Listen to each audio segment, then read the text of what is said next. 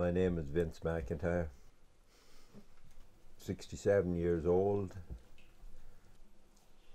I found this place by accident and decided to camp here with my girlfriend in 1979. She was a mountaineer. And we made our temporary camp here, and here 30 years later, we're still here.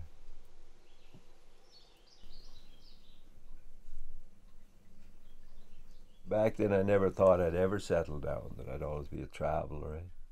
And when I come here, I kind of grew into the place, and my daughter was born here in the Kootenays, so that's probably the reason that it made it home for me. Yeah. It feels very permanent in the sense that it feels like home.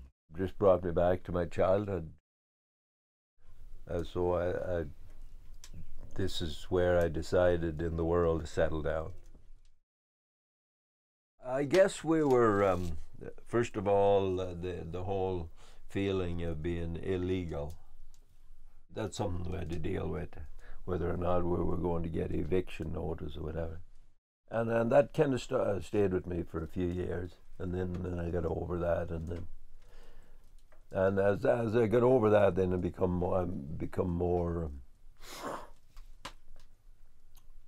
home.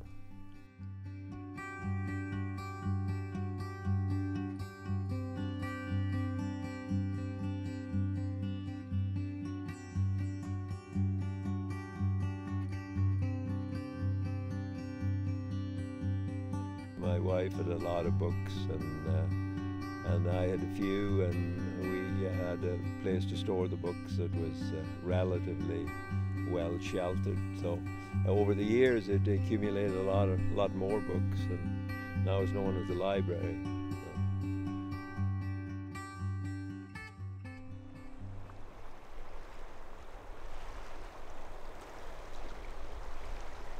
When I have people that come want to learn something of me, I just come and watch me.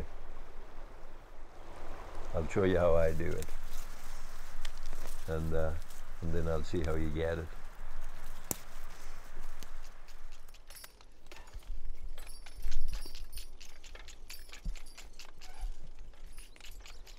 Come on, come on, come on. I would say that I wouldn't call myself a good horseman by any means. I know good horsemen, but I would never say that, hey, I'd be a good guy to teach you how to use horses, because I have my own rudimentary style that works for me. For a person to learn horses out of a book is pretty difficult. A lot of people, I find that with their first introduction to the horse, they treat it like a machine. Like you say whoa and the brakes are on, you know. And to me, it's more like being on a boat in rough water, that there's always movement going on, and you always have to be in touch with the movement with horses. You can't just say, oh, I got that figured out, and then drift off. When you do that, your horses drift off. So it takes a lot of focus. Come on. Whoa. Let her down.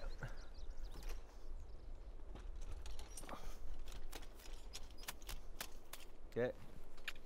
Come. Come on. Big horse.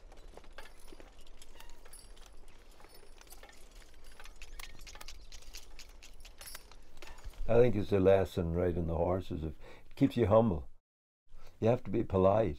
You have to ask them. You have to get their willingness and attention. So if you get angry with your horses, you're in trouble. Eh? You know, they feel that right away in there. You have to be stoical. Yeah.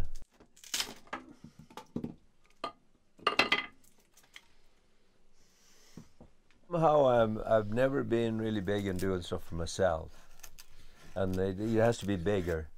You know, whatever. If I have to have a motive for what I do, otherwise I'm totally lazy. Even fixing my hands, I let things go too far before I'm not motivated that way. So what motivates me is poverty, along with that simple lifestyle.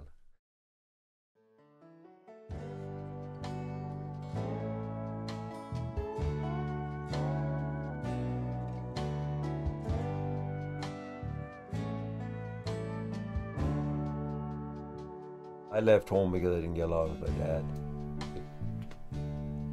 And, and I got as far away as possible from family because of all the tragedies associated with my childhood. If kids don't have that, like I know people that are 40 years old and they're still babies. They're still like they have this, you know, they treat me like a parent or something, you know? But you know, you should be over that. We have to have our heroes, and we have to have our, you see the good in humans, eh? And that's the way I find the good in humans, the people I work with. I find out who they are and what they're made of. And I might seem harsh on people and hard on people, and I am, and I'm never going to be different.